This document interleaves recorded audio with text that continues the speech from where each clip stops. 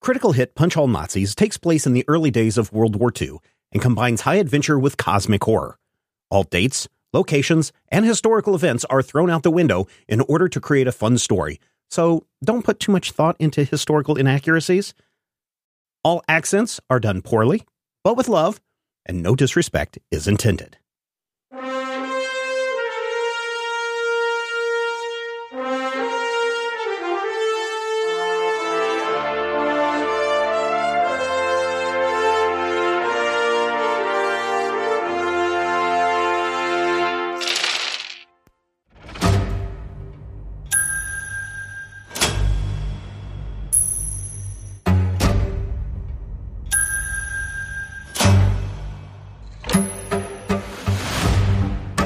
You have left Paris on a military transport. In this case, it is not a British military transport plane. It is an American plane that has been moving supplies from America into France and Belgium and places where they think that they can help you. This is probably a good thing that you are on an American plane because this way it shouldn't draw too much attention as opposed to a British plane landing in the United States. There are some interesting looks from the military personnel because your dress is definitely not military. You're all wearing civilian clothes, and you are bringing bundles of things with you, and no one is allowed to look at them. In this case, this is all of your guns and weaponry that you've been using. Mm-hmm. So, Blisco, you still have the Foe Seeker, sawed-off shotguns, all that kind of stuff. Mm-hmm. It's also interesting that, why is an American coming back from Europe instead of staying and doing something in Europe? So you do get some weird looks from some of the American personnel that are on the airplane as you're flying back. And the path to America is not straight across. It's not like you fly from Paris all the way across to North Carolina or something like that. You actually take a bit of an arc. So you leave Paris. You touch down briefly in England to refuel, and then again you touch down in Iceland, and then once more in Nova Scotia. But at the time that you are over the air in Nova Scotia, the pilot comes back. You're all sitting on chairs and, a hammock if you want to stretch one out. And he comes back and informs you that there's a huge winter squall that has kind of blown up around the Massachusetts area, and they're going to have to land in an airfield in Albany, New York, which is close enough to Massachusetts, but it is, it's definitely not Boston. And Arkham does not have an airport. Oh, question. Yes. Can I utilize my vehicle contact here? In Albany? Sure. Yeah, sure. Tell us who is your contact that you know in Albany? An uncle in upstate New York. My father's brother. He's been here, and it's just an easy. Should be able to get a hold of him real quick, and he'd be able to get us where we need to go since we got stranded, unintentionally. Dutch, are you stranded when you guys touched down in Albany, New York?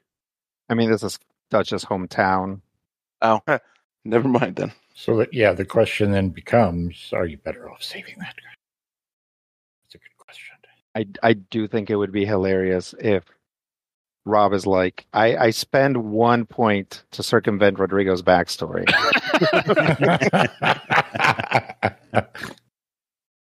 So you do land at the small base. It is a fairly rough landing because of the snow and the wind. It is, late December. It's like December 20th, something like that. By the time that you arrive in Albany, New York, by the time you get out of the base and you make it into the town proper, people are looking at Carlos a little bit differently. They have recognition in their eyes as you walk down the street. I don't know where are you guys headed when you are in Albany?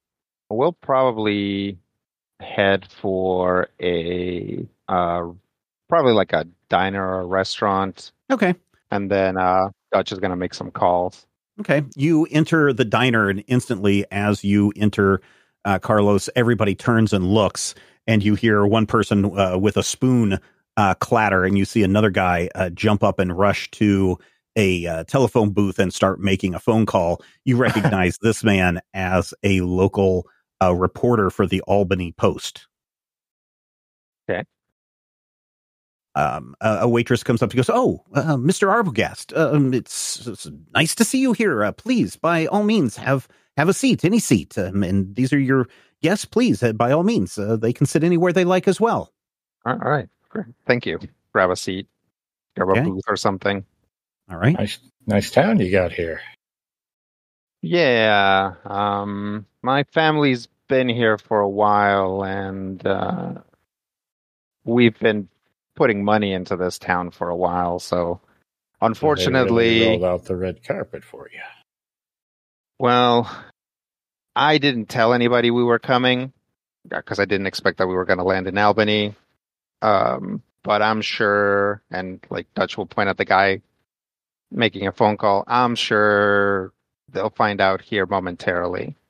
A fancy, he's not super well dressed, but you can tell he's a businessman, walks up. Well, now, Mr. Arbogast, as I live and breathe, I didn't think we were going to see you around these parts for some time. Last I heard, you was wandering off all across Europe. Oh, yep, I was, but, plans change. Plans certainly do change. They certainly do. Well, it's good to have you back. I hope you have come back to be a part of our community once more. I might be heading back out here in a little bit, but I'm definitely glad to be home. That is a shame that you're heading out, and it is certainly glad that you are back home.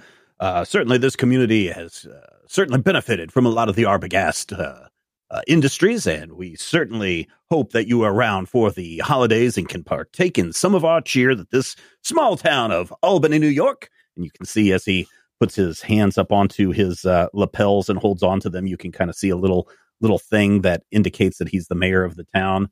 I hope that this little town of Albany, New York is a place that you can come back to anytime you like. Well, thank you, sir. We'll definitely try and stick around for the holidays at least. Good. Don't forget, coming up is our annual Christmas dinner for the unfortunate souls of this community. This year is very special as there's a different organization that has come in and decided to help feed the hungry of our community. And I hope, though, that doesn't discourage you. And then he looks at everyone else and drops his eye on Blisco for a moment. And your friends from participating. Well, yeah. Have your assistant call us up and we'll see how we can help. Yes. And then he reaches into his pocket and he pulls out a handful of cigars and hands each of you a cigar. These are not the cheap, 5-cent cigars. These are like 25-cent cigars. Ooh. Yeah, these are the high-end cigars. Yes. I will send notice to your home promptly. You have a good day, sir. You too. And he kind of waddles back to his chair and table, and he sits down with a couple of other guys who are all, one guy's got a big old fancy mustache, another guy's got his, very nice press suit on, and they're all just kind of staring at the exchange. And as you look around, there's a lot of people in the restaurant that are staring at the exchange. Sure. A 25-cent cigar in 1939 was $5 today. Yeah. That's a $5 cigar. I will point that out to the guys. I'm like, hey guys, these are fancy. So if you're used to the cheap stuff, you might want to pace yourselves. Noted. Imported? From Cuba, all the way from Cuba. Oh, sure. Yeah. Mm-hmm. This is before Cuban embargoes on goods. Yeah. Waitress comes back. She's pouring coffee for all of you. She even brings pie. Mr. Arbogast, this is your favorite, if I'm not mistaken. Do you like pie? Yes, good. It's on the house. Oh, thank you. And I'll look over and see if I'm guessing the like the manager, like the like current manager is like somewhere in eye shot. Yeah, eyesight. you can see the cook. He looks like the person that owns this place, and he just kind of gives you a wave from way behind the back. window. Yep. Yeah. Thanks for coming, Mr. Arbogast. Good to see you back, and happy holidays. Oh, you too. Thanks. Definitely when he is not interacting with people, Dutch looks like he's not like angry annoyed. He looks like it's like embarrassing, right? But he's not like, oh my God, this is so embarrassing, so much as like I did not expect this to be a circus when I showed up.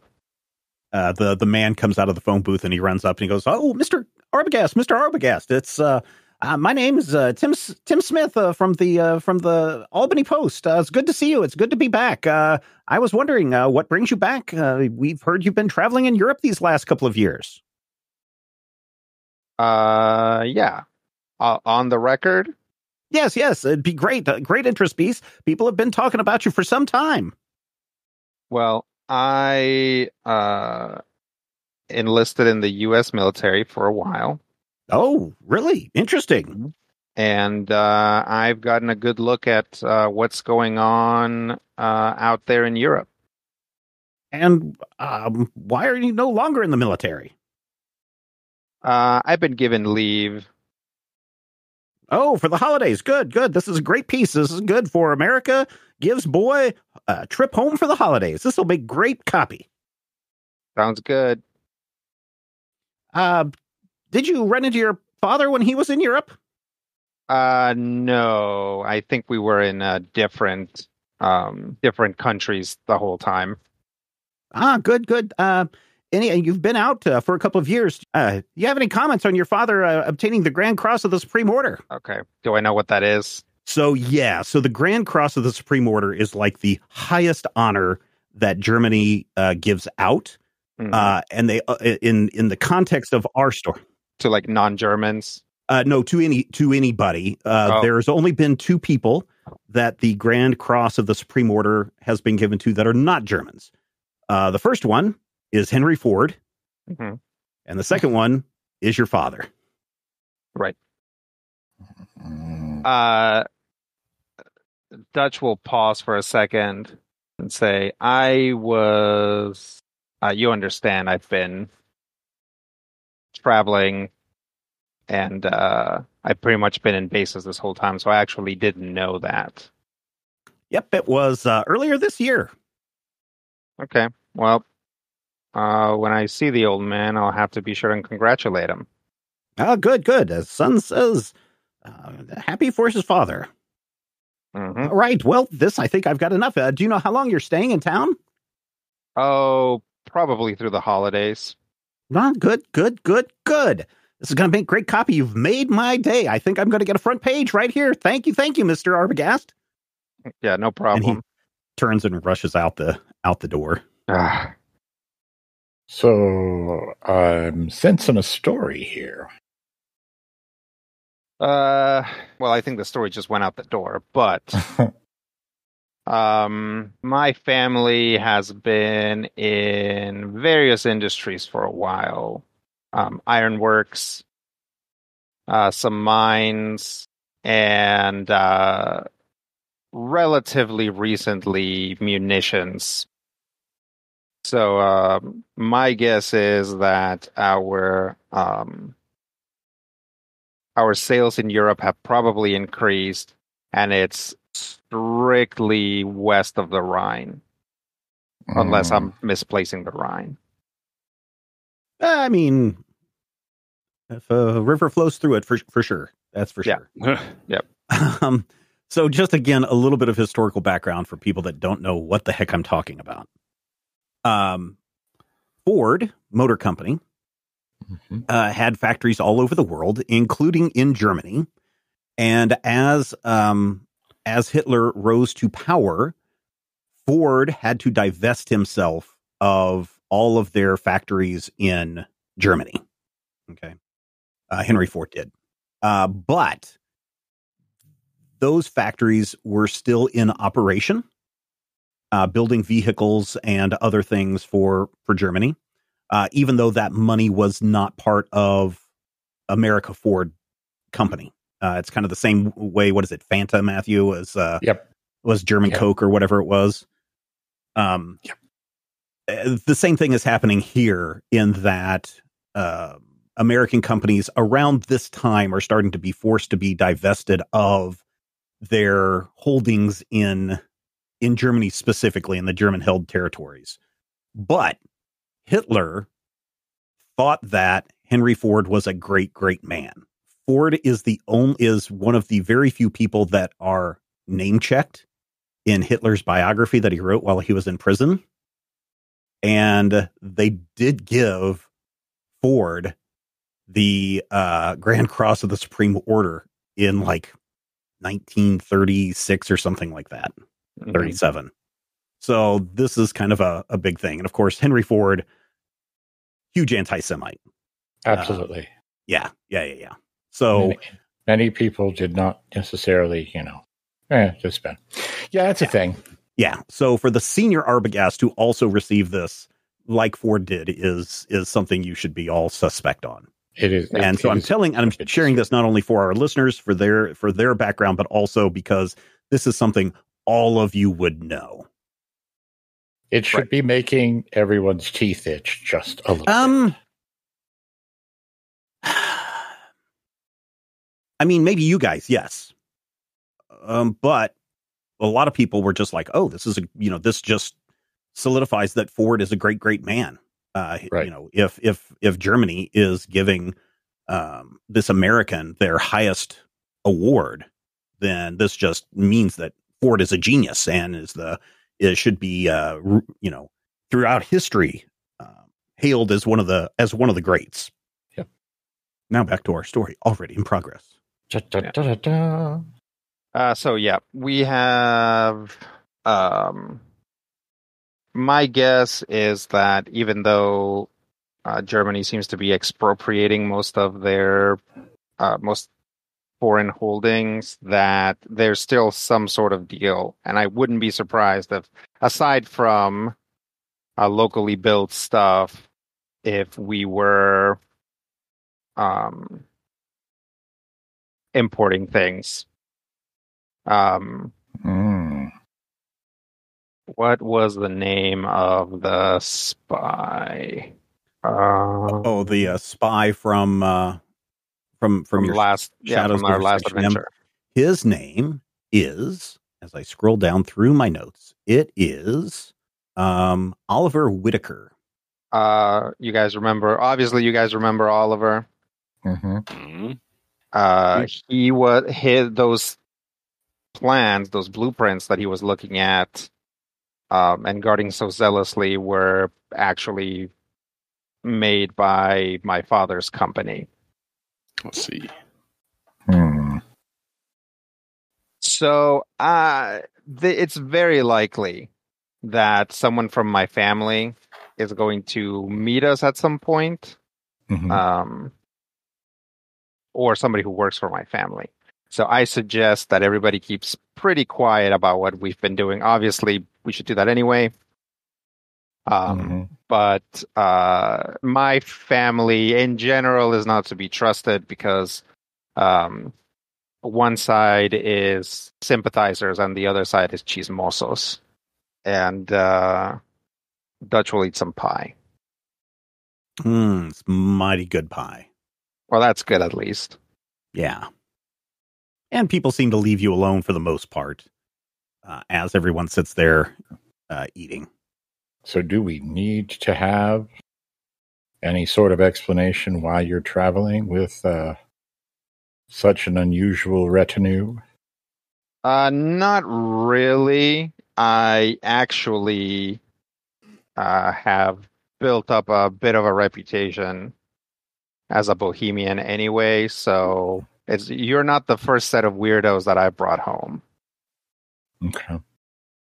In fact, if anything, I'd say you guys are actually too clean cut for my usual crew. It had to happen eventually. Yeah. We're but not going to stand out. A little girl comes up to the table. Mr. Valentino, can I have your autograph? And she hands you a small piece of paper. Sure, kid. I love all your movies. I'm glad. There's no way that she's seen any of Valentino's movies. She's far too young. You can, if you look up, you can see that the mother is looking at you very intently with like stars in her eyes. Who should he make this out to? Oh, and he looks back at her mother. Mom? Sure, you got it. Thank you. Oh, good to see you, Mr. Arbogast. Welcome back. Oh, thanks. And she goes running back to her mom. And her mom just picks up the paper, and she's just looking at it. And she just looks at you and just kind of gives you a wink. Kind of shake my head, give a little wave. But the good news is, I should be able to at least get us a car. So once things settle down, we should be able to make our way up and down New England without too many problems. And on cue, a very nice car pulls up in the front of the cafe. Is that a Bentley? It is indeed a Rolls-Royce 1925 Phantom. You've been holding out on us. Well, I did throw everything in my father's face when I left, so technically none of this is mine. A man in an all-black suit enters. He looks around. He sees you at your table, and he walks over. He's very stiff. Good afternoon, Mr. Arbogast. I am here with the car to take you home if you so desire. Sure. Unless, of course, there's anything else that you want to do. Guys, do we need to get any kerchief shopping here in I think I'm Albany? good. Okay. Well, let's head to the Ancestral Manse then. Okay. You go out. It is snowing. Your chauffeur holds the door open for all of you to get in. One of you has to sit in the front seat. Volunteer. Yeah, just Yeah, go Blisco for it. wants to see this thing run. Blisco was staring at the car when everything else was going on, and Yeah. was, This is a beautiful black car. It is highly polished, even in wintertime. It has a sheen on it that makes it look factory new. You can tell that this car is waxed quite often to keep its shine. And when it starts up, it just purrs. You can barely hear the engine because it runs so quiet. And you can tell that the suspension on this thing is super, super good, because as you start to drive down the streets, if there's a pothole or if you take a road that is a cobblestone, you cannot feel anything in this car. It is the smoothest ride. Fancy. it's amazing. I hear they're handmade. Most things that aren't Ford are handmade right now. So it's a 20-minute drive through Albany. As you start to move to the west side of town, you start to see the houses get a little bit more fancy. The yards get bigger until eventually you are in a forested region as the road continues to run straight. And then you pass eventually through a big, mighty gate with a giant letter A across the top. And you start to go down a driveway. And this driveway goes for about a mile. And then suddenly the trees open up and you can see, sitting on a hill, the Arbogast estate. Who is the most red amongst you who is not Carlos Arbogast? Assume Doc. Well, I don't know how. Yeah, probably. So the instant that you see the estate, a poem comes to mind, or the first line of a poem comes to mind.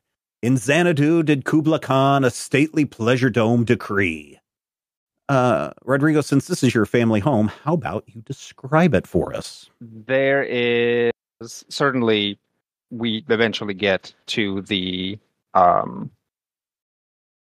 central building, which is a big mansion, but you would be, if you're not used to that sort of thing, you probably think that we've gotten to the mansion at least once, as there are multiple buildings in the estate. And they're all very fancy looking, even though, that one's a shed and that one is probably like servants' quarters specifically for the gardeners and, everybody that needs to work outside. The house itself has a like kind of roundabout up front to drop people off, which has a fountain at the center of it.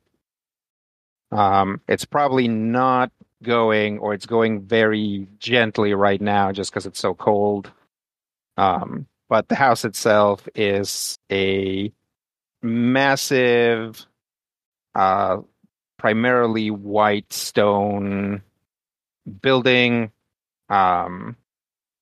It is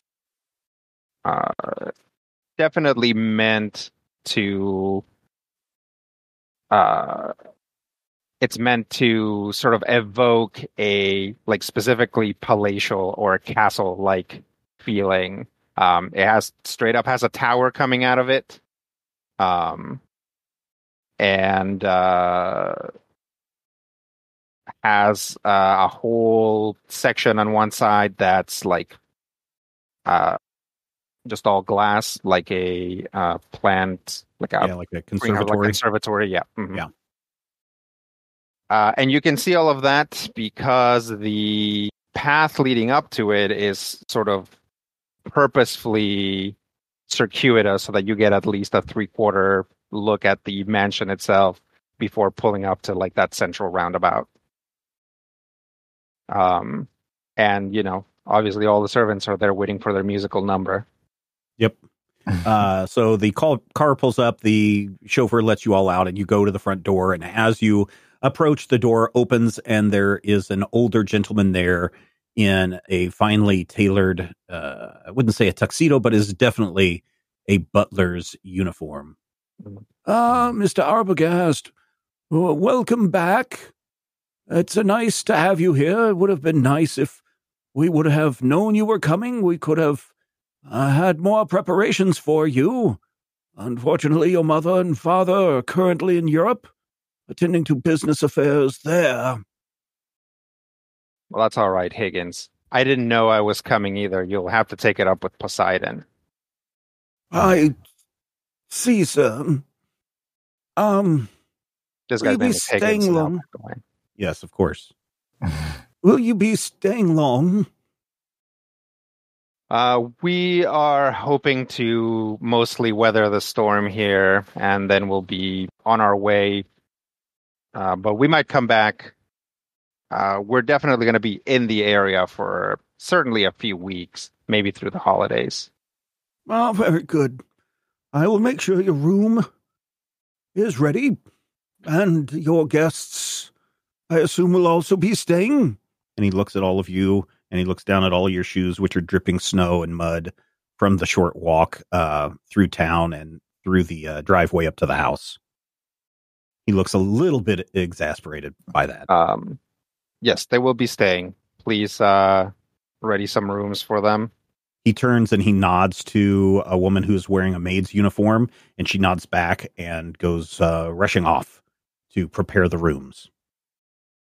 Well, please come in out of the cold, sir. Thank you. Would you like some drinks in the library?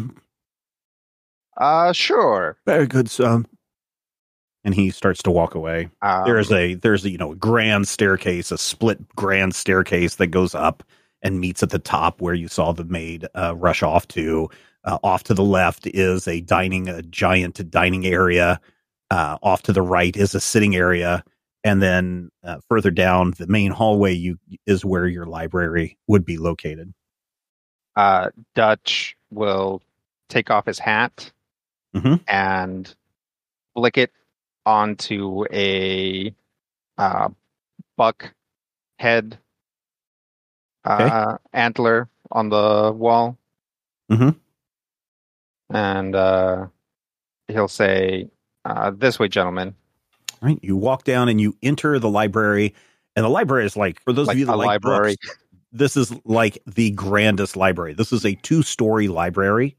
There's a couple of circular staircases on each end of the library that allows you to go up to a walkway along the second floor, and literally from floor to second story ceiling, lined with books of all shapes and sizes. Some of these books, hundreds of years old, covering every topic imaginable.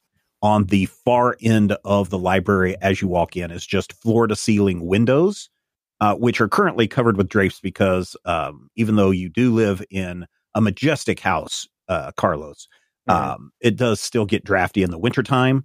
Sure. And so the curtains are closed, but there is a glorious fireplace burning also at the far end, and there are sitting chairs arranged throughout the room and a table down the center for people to sit and do their studies there if they need to. Caverns measureless to man, indeed. Indeed, indeed, indeed, indeed. Echo. Echo, echo, echo, echo. Oh, this whole Wow. thing? Yeah. Oh, good. They got the, I don't know, sherry out. That's not like something people would drink. Higgins comes in with a tray. Sir, have a seat and I shall get you your favorite drink. And he sits it down. He pours whiskey for everybody, except for Dutch, or except for Carlos, who he pours water for. Thank you. Of course, dinner shall be served in an hour. Great. And he leaves. Yep. Dutch will sit in an overstuffed chair. Just kind of like look at everybody else and see like what their faces look like.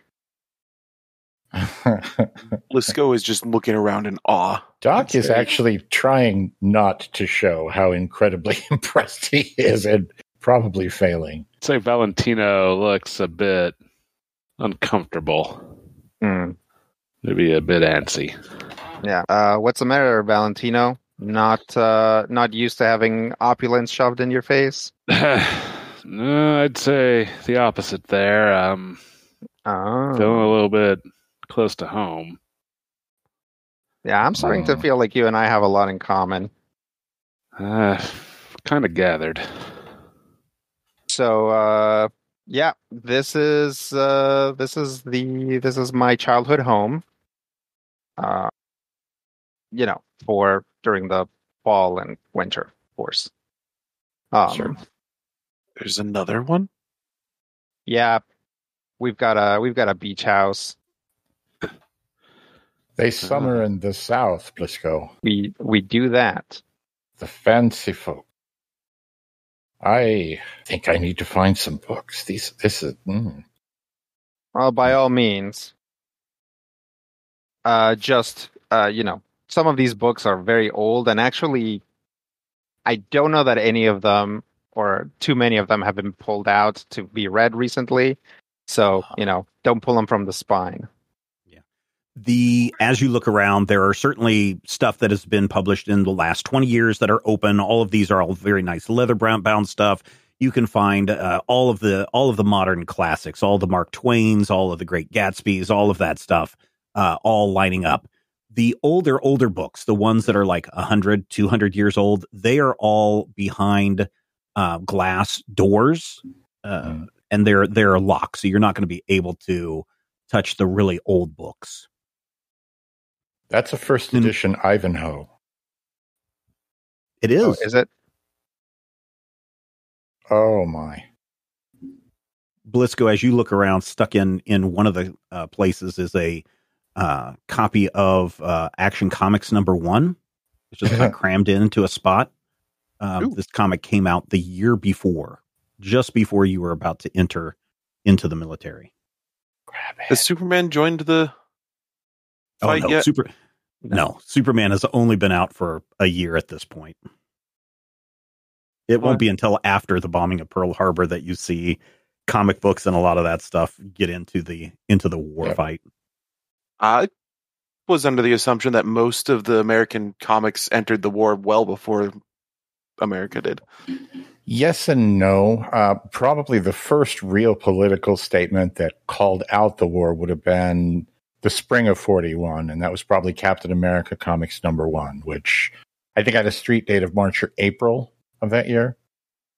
But yeah, Superman was mostly beating up on your evil landlords, and people who would, cheat the innocent folk of Metropolis at this point. Oh, and punching out the Ultrahumanite, because why not? Yeah. Okay. If Dutch sees Blisco pull that out, he's like, hey, I brought that in. Was going to ask if that was yours. Yeah, there's a couple in here that I put in here. One, because they were interesting, but two, because my dad actually spends a fair amount of time in the library, and I wanted to see if he would spot them, like this one, and he'll pull out there's a Detective Comics #1. Yeah, it's like this one, and here's one by Langston Hughes. You guys know him? Don't believe I had the pleasure. Familiar. Yeah, and here, this one is just a partiture for a honky tonk. But I'm sure if we get Higgins drunk enough, he can probably play it on the harpsichord. And yes, we do have a harpsichord. I have a whole new appreciation for you, Dutch. Oh, yeah? Knowing that you walked away from your family, I mean, that I support that. I respect that. Knowing that you walked away from this family, that probably took more guts than... Well, it's their own fault. They raised me to be a moral person and then went out and chose money over people. Which I'm guessing my dad had just always done. It just wasn't ever as obvious. We had business partners and, more importantly, like family friends in Warsaw. Mm-hmm. And he certainly doesn't talk about them anymore. I don't even know if they're alive. So, yeah. I mean, don't get me wrong. It's tough to walk away from, the 6 square meals a day. Well, sure. Price Palomino in the stables. That's behind the estate. We didn't get to see that on the way in. Mm-hmm. But again, I have to live with myself, right? So staying here seemed like less and less of an option. Mm. And I still get all the privilege. I was educated at a fine school.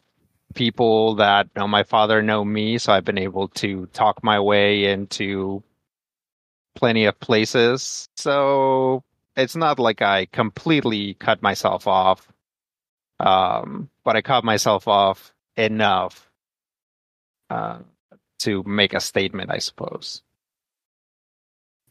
Statements to parents. Yep. I don't know how effective any of that is. As you guys know, it's not like it's slowed down the company's involvement, but I'm only one person. Well, ain't much you can do but continue to fight the good fight. Yeah. Higgins walks in. Gentlemen, dinner is served. And he exits. Yep. All right. Let's go. I'm going to bet you right now I got $1, crisp $1 that says there's a squab. I'll take that one.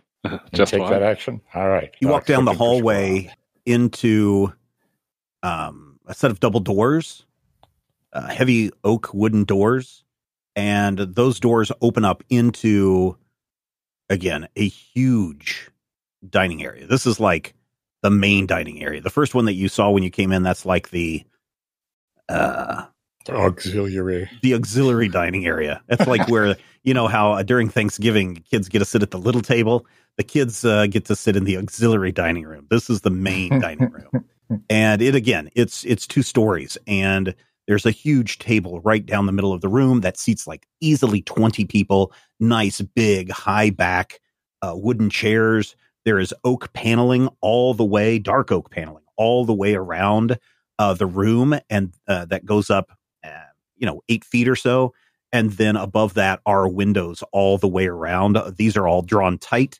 Hanging from the ceiling are massive chandeliers. They are all lit up that cast a glow through the whole room.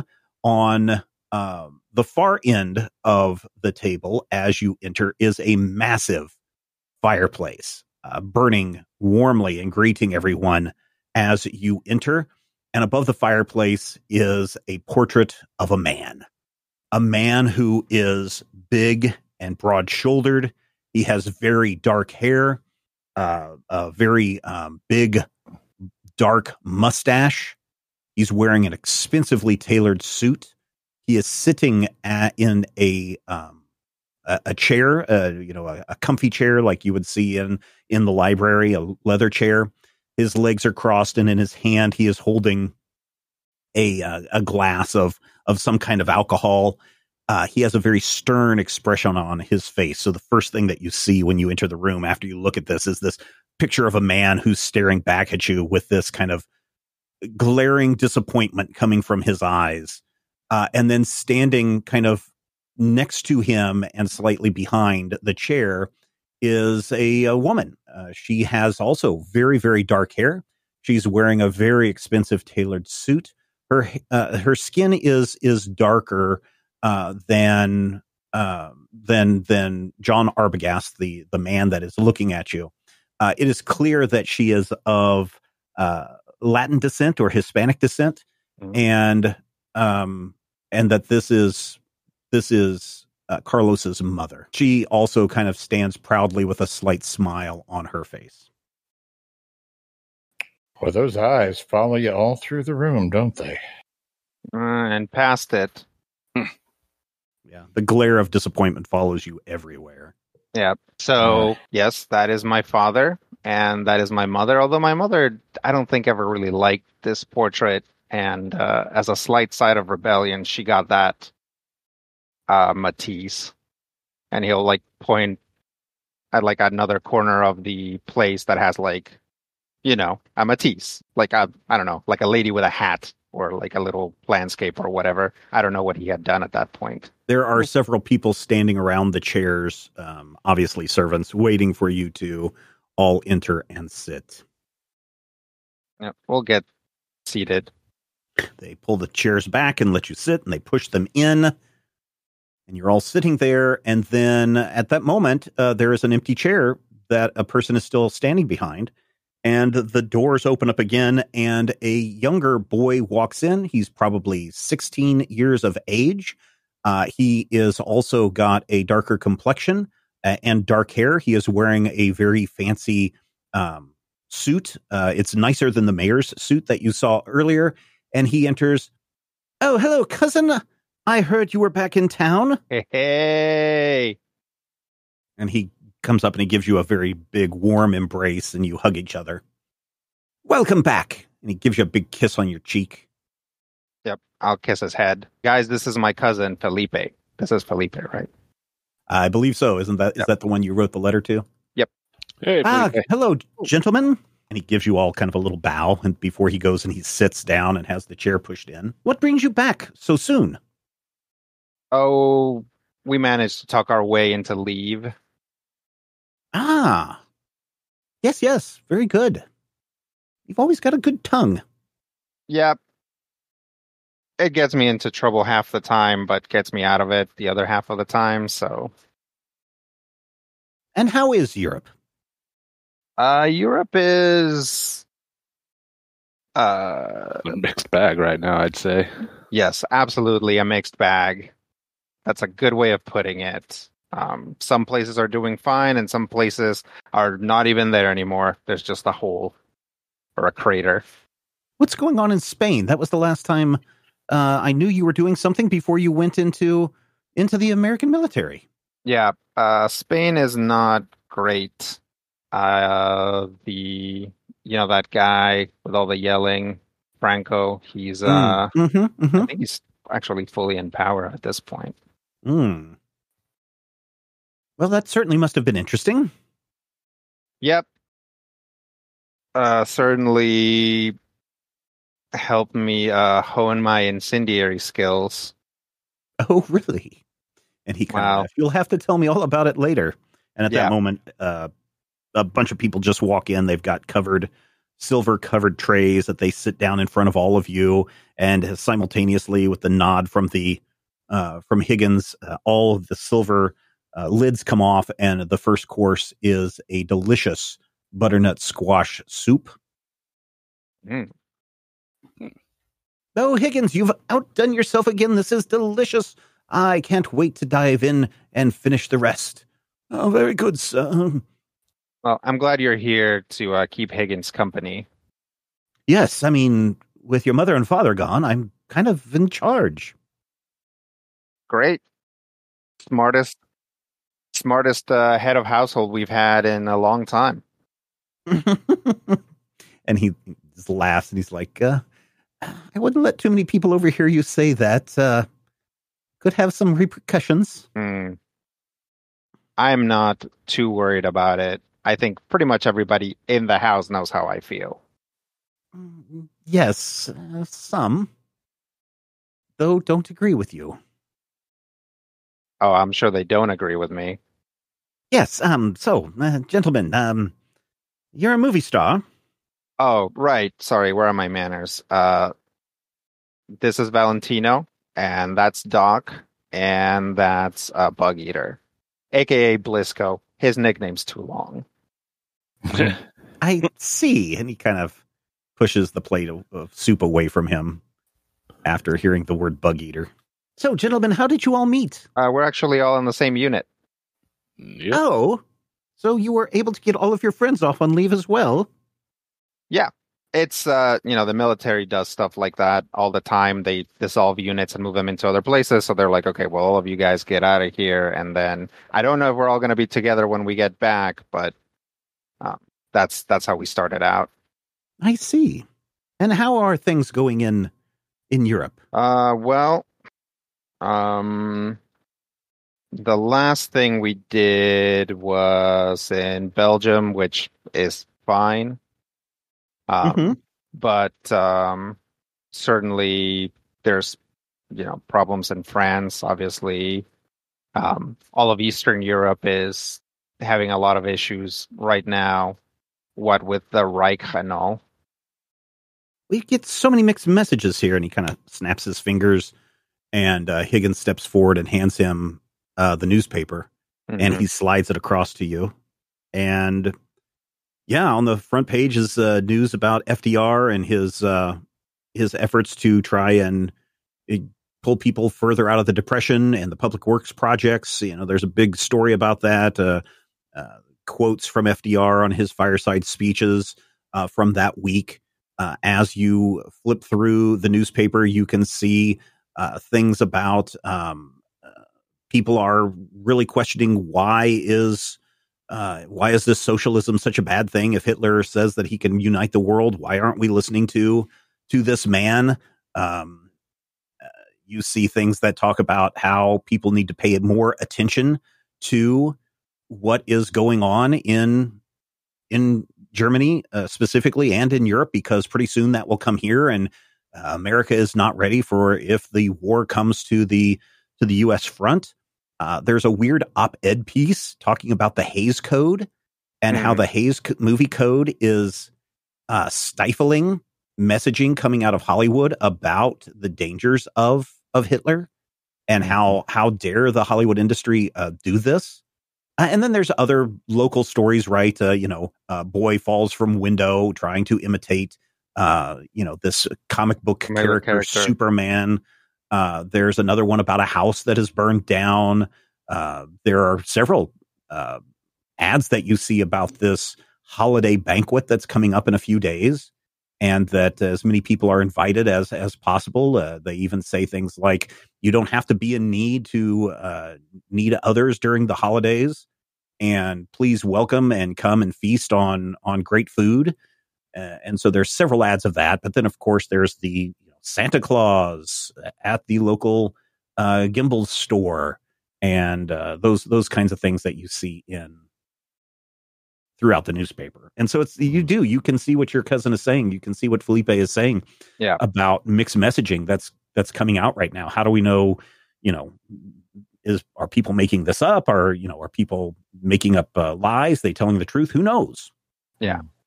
Anything about the situation in Italy? No, but you do see that because you are relatively close to Canada, there is an article about the Italian ambassador from Canada was arrested amid cheers of lock him up. And this has caused a really great rift between Canada and Italy right now. Canada is like, we don't know why this is happening. We don't appreciate these unprovoked attacks. Italy is saying that Canada is lying and that they are the aggressors in this, and that they will do everything possible to get retribution for the 15 people that were killed by Canadians in Venice. Okay. Just gloss over that. So this is like today's newspaper? Yeah, this is today's newspaper. Okay. Do they have a thing on any sort of like weather predictions? Yeah, there is the weather page, and it's a whole page. It's got a map of all of New York, Massachusetts, Rhode Island, and what is that? Connecticut, New Hampshire, and Maine, right? Are those all the ones? Yeah. So yeah, it shows the weather, and it shows lake effect snows are coming in as the jet stream dips down. So there's going to be a lot of snow blowing all throughout this region for the next couple of days. Probably going to be not super cold. Roads should hopefully be passable, but travelers going home for the holidays, especially if they're going up into mountainous regions, should take care. Make sure they take chains for their tires. Yeah. What's the date right now? Today is December 20th. Okay. So yeah, we really might as well just spend the holidays here. Or at least Christmas. Certainly looking that way. Besides, nobody's going to be at the Arkham Library on these days. I mean, they might be, but fair enough. Yeah, so to get to Arkham, it would take you, because Arkham is about in the north central part of Massachusetts. It would take you probably with these weather conditions would take you a good day of travel. Okay. But you're also going through some hilly countryside and that kind of stuff. So it's also very rural and remote. Yeah. I mean, is it unreasonable to just spend the next 5 days here? No. Okay. Felipe seems pretty excited to think that you might be here for the holidays. In fact, you did notice that as you entered, the house has been decorated for the holidays. So there are garlands hanging up. You did notice off to the parlor to the right, there was a massive Christmas tree that was fully decked out. There were presents under the trees. Some of them you may have noticed were addressed to you. And are they lit with candles? Is this tree No, this is the time of electricity, my man. So these would be electric lights on these trees. Schmancy. But it is a very tall tree, probably about a 12-foot tall tree. Very decadent. Also, I would say definitely a nativity. Mm-hmm. Yes. And probably a pretty fancy one. Yes. Nice porcelain. Yep. Large. Yep. Like artisan made. Mm-hmm. Probably imported from Italy. Life size. No, not life size, but just servants at all times being in the standing nativity. Around. How are you? Little, man with a cigar just sitting there lying in the the live animals really make the room smell. Yeah. See, make you cough. Be careful. while they're eating, Dutch will pull out I want to say lira, right? Yep. Like a coin from Italy. Yeah. And he'll like put it on the table and like push it towards Felipe and be like, "Oh, I got you this too." He picks it up. This is beautiful. Such craftsmanship. I love seeing monies from all over the world. Yeah, Europe is actually very small, so it's not that hard to get stuff from other places. Oh, I can understand. I wish I could go. I wish Uncle would let me go, but he just insists that I stay here. Yeah, maybe it's better for you to stay here for now. But you don't understand. I want to go and see what's going on in Mexico. I want to go and see what's going on in France and Spain, and all the stories you tell me just make me want to get out. But Uncle just insists that I stay and learn the family business. Well, that's probably best for now. I got lucky. When I was your age, things were easy. Were they? Oh, yeah. Hardly any fascists. I guess, but there was the Kaiser, right? I've heard stories. Yeah, I'm not that old. Right? Like, this is like you're like in World War I and World War II. If it's 1939, World War I would have ended like 21 years ago. Yeah, I think. So you would have been born after. You've probably been born after or right at the end of World War I. I was like a kid when people were like talking about that stuff. Yeah. So yeah, I mean, like I do feel like that's actually maybe true. Like Dutch was lucky in that sense, and that it was a period of rebuilding for Europe, and here's all this American money, and he got to basically go places riding that wave as a young man. Yes, but then here at home, the economy collapsed. Fortunately, our family has been able to survive. It would have been nice if you would have been here to help. Yeah, I deserve that. We almost lost everything. I mean, it doesn't look like we almost lost everything. Well, fortunately, Father's munitions factories were able to create that buffer for us. Mm-hmm. Or I should say Uncle's. Uncle's, yeah. Yeah. So, yeah, we are doing okay now, but who knows with this Roosevelt and his crazy ideas, what might happen. I mean, I'm not going to argue that. That guy does seem a little unhinged. What do you, I've heard the rumors of somebody named Eisenhower who is pretty high in the military. What he's like, about him? He's like the chief. Yeah. What do you think of him? Have you met him? We did meet him briefly. Yeah. I found, having been in the military, that I have trouble trusting anybody who makes a career in the military. So you don't plan on making a career in the military? I don't think so. Well, I hope when I sign up in 2 years that I will be stationed with you. You're thinking of signing up? Of course. Why wouldn't I?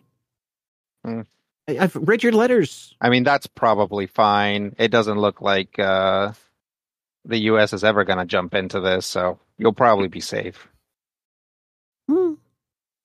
I could find where you are and get stationed with you. We could pull some strings. I can't wait. And they come in with another covered dish. Yeah, this time Higgins is like, I'm sorry, sir, we didn't know so many of you would be here tonight. So we have to have squab. And he pulls it away, and there's just these little tiny birds, individual servings of bird there for you to enjoy. I mean, honestly, it's a very quick, instead of trying to roast a 30-pound turkey or something, it's right. Get the squab in the oven, and you can have it done in an hour. That's fine. Higgins, Doc over there was hoping there'd be squab. No. Good. Glad we could make your day, sir. The staff has been very busy. Let's go rummages around in a pocket real quick and just slides a handful of change over to Doc. Pleasure doing business. And, of course, there's some roasted potatoes and some asparagus. Mm-hmm. Very good. Thank you, Higgins. Oh, thank you, sir. And he goes out. Higgins has been with the family for a very long time. Oh, yeah. Yeah, you can tell he's aged 100 years in the time we've seen him. He just keeps All getting this older every excitement. time. Hello. Every time he walks in, he's like visibly older. Yeah, Higgins has been here for a long time. Actually, I think he actually may have delivered Felipe because we couldn't get the doctor over here on time. It was quite a day, sir. Well, I appreciate it. I would have hated to have him stay in there. Yes, I was also around when your father was your age. Oh, yeah? Yes. He was Handful? quite the handful, yes. I'm sure he was. Yes, he was at times got into a lot of trouble. But I shouldn't tell stories with others here. Sure.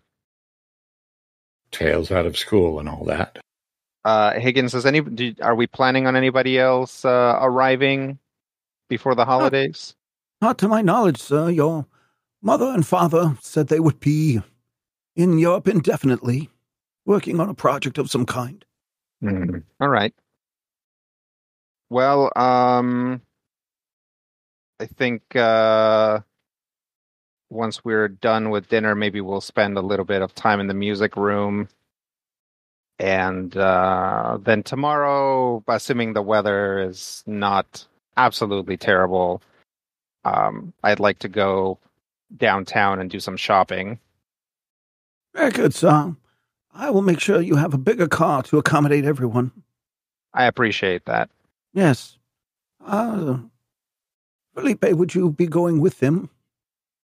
I probably not. I was probably going to go down and meet with the holiday gathering that is going on. They said they would, hoping for a small contribution, so I thought that I would go down and see what they were about. Oh, yeah. When does that start? It will start on the 22nd. And where was it? It is downtown at the big community hall. Did it say anything about who was sponsoring it? Nope. Does the newspaper say anything about who was sponsoring it? No, it just said, Okay. It's just basically come down, eat the food, come and drink, be merry, Now's a time of community and friendship, especially during these dark times of the Depression. Yeah.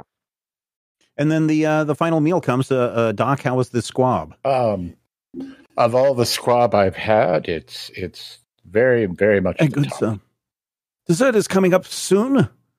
We had the chef make your favorites pie. Oh, great. Would you like some iced cream with it as well? Oh, sure. If you're churning. I'm sure someone is. I don't do that. I know. So thanks, Higgins. And he turns and leaves. Well, this has certainly been an exciting day. Yeah. We didn't even know we were going to end up here, so it's been nice being back home. Where were you headed? We lost a comrade. Oh, So we were hoping to make a quick stop here in New England and then head over to see his family down south. that's very nice of you.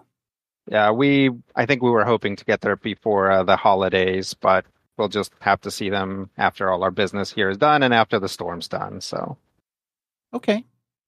And then pie and ice cream arrives along with a after dinner wine, Plum brandy. and you guys enjoy the rest of your meal. Indeed. Going to drink all of this plum brandy. It's So it's plum it's empty. it hits you hard. Why don't you roll a brawn plus what is it? Brawn plus resistance or resilience? Resilience, yeah. Brawn plus resilience. This is a very fine plum brandy, so you're going to have to do a D2 on this one. Well, okay. Hang on. Which direction does it go? Let's go both ways. That's a question mark. 0 successes. Oh! 0 successes for the doc. Yeah, so after dinner, you all stand up, and Doc instantly is like tripping and falling, and it's like, woo, that's some pretty strong wine there. All right, Doc. All right. I will take him upstairs and put him to bed, sir. Oh, I think we better keep him vertical for just a little bit. I will take care of it, sir. All right, make sure you drink some water. Yes, sir. And he takes Doc out of the room, takes you upstairs, and takes you into a very fancy room. Sir needs to learn to control his liquor, especially when dealing with the Arbogast. What do you call a collection of wine? That's good advice. Oh, what is that called?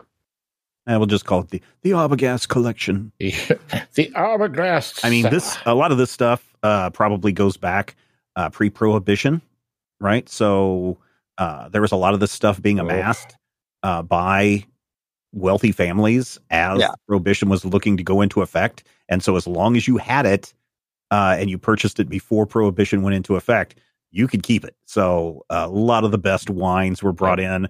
There may be some stuff. Yeah, some hooch that came in from those peasants, the Kennedys.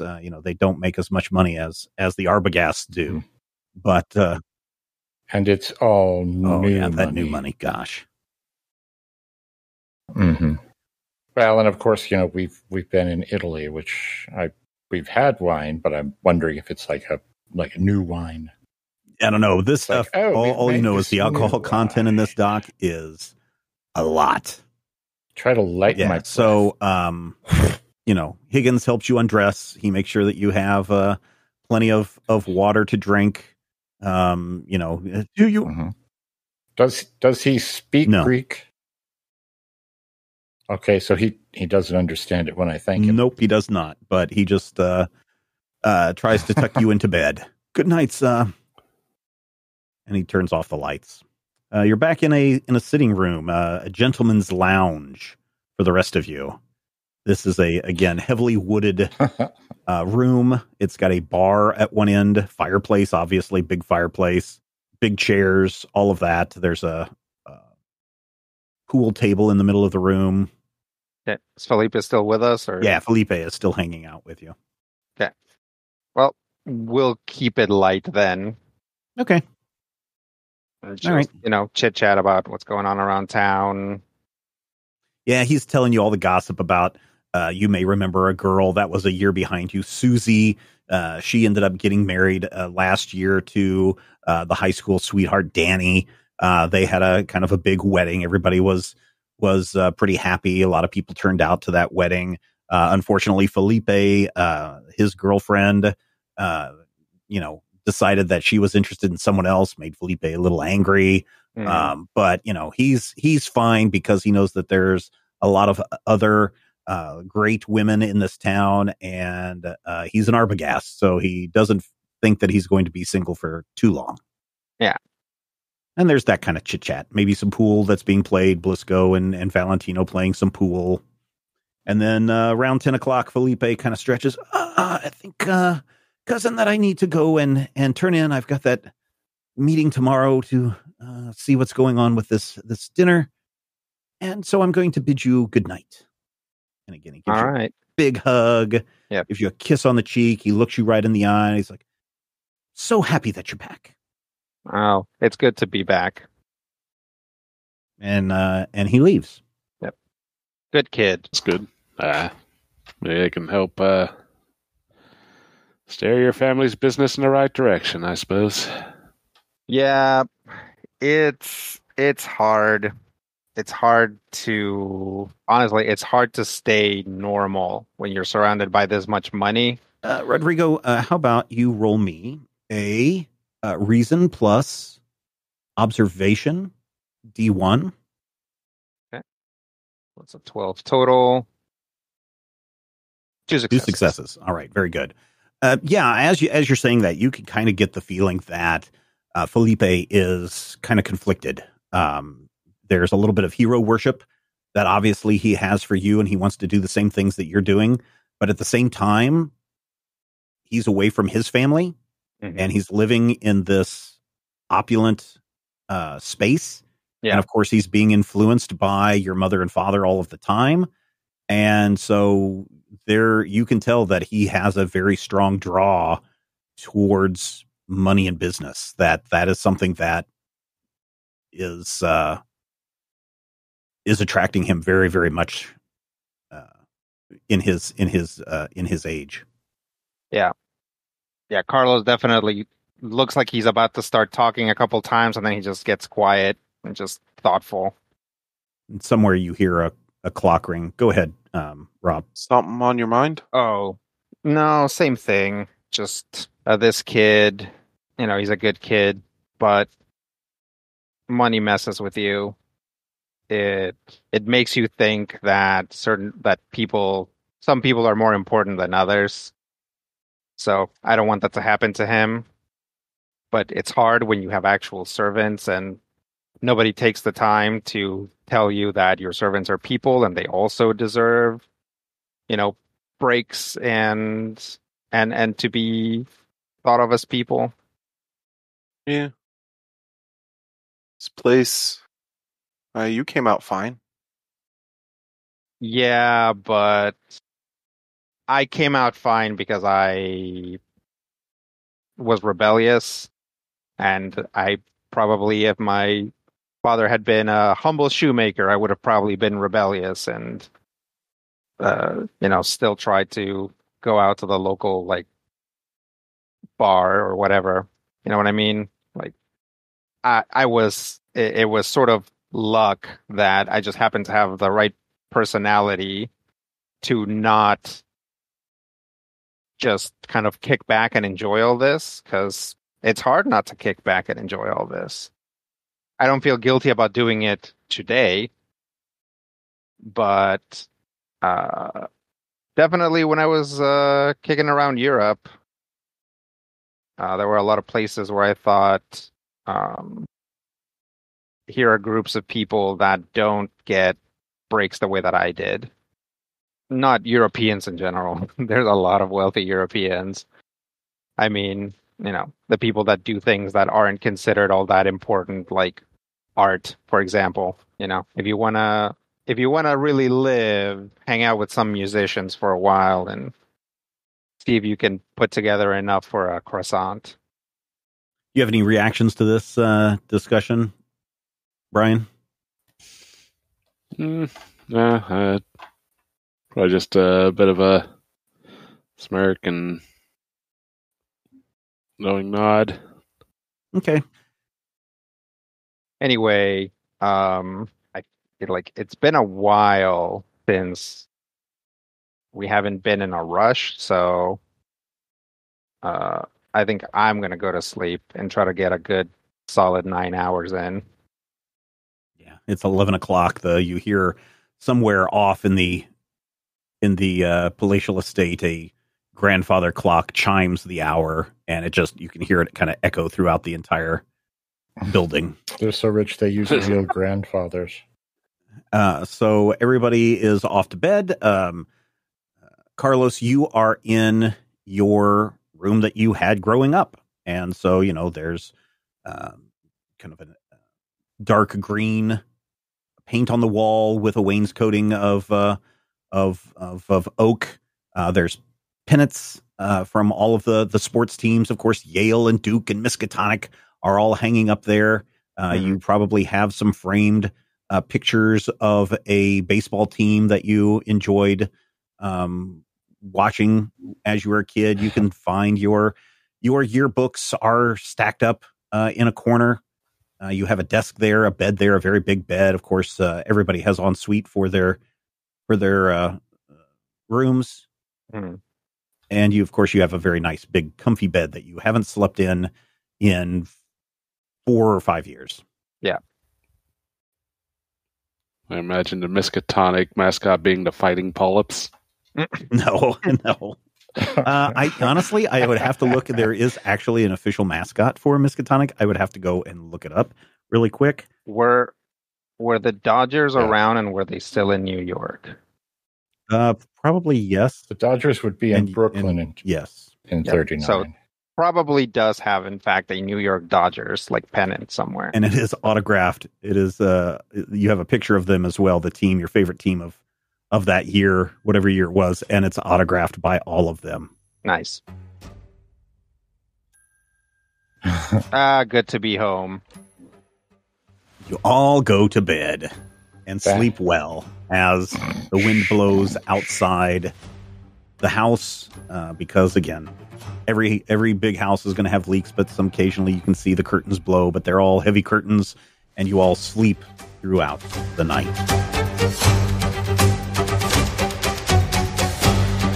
Critical Hit Punch Hall Nazis is a production of Major Spoilers Entertainment and was produced and edited by me, Steven Schleicher. If you would like to get a behind-the-scenes making of this episode, be sure to check out the GM Roundtable Octoon Cthulhu Edition at our Patreon page, patreon.com/Major Spoilers. Each week I discuss my plans for the upcoming game session, and Dr. Brad Will is there to share his reactions and advice on how to be a better game master. I will warn you, though, there are spoilers galore in every installment of the GM Roundtable Octoon Cthulhu Edition. So, if you don't like spoilers and don't want to know what I am planning next, don't listen to these episodes. Though, I will say, if you do listen, you'll be able to see how and where the players throw a wrench into my plans, and you're also going to have greater insight into the world that's being built into this campaign. This week we didn't have any named NPCs, so no shoutouts to our associate producers this week, but next week we'll feature a lot of surprises, and more than a few of our wonderful patrons will become NPCs in this game. You want your name to appear as one of these NPCs in future episodes? All you need to do is become an associate producer at patreon.com/Major Spoilers. Finally, we want you to record yourself doing your best on Critical Hit and send it to us at podcast@majorspoilers.com, and your voice will join the growing chorus of fans in upcoming episodes as well. Thank you again for listening this week, and here's hoping all of your dice rolls are critical hits.